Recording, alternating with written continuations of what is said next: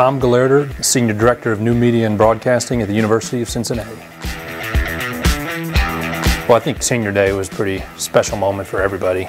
It's those moments where you feel like the roof's going to blow off. This one certainly took the cake in the Mick Cronin era for all the emotion. Being at midcourt calling a game is the best place to be. It's the best seat in the house. You get to talk about basketball for a couple hours. It doesn't get much better than that. Big game at Madison Square Garden in New York City in a spotlight in the Jimmy V Classic against Pittsburgh, and that was the first of 15 straight wins. That's when you saw their confidence come back. Also in that run was a win at Memphis. They went there and for all intents and purposes kind of pounded them. Finally, that senior night, culminating the careers of Justin Jackson and Sean Kilpatrick and the great crowd really brought it all together.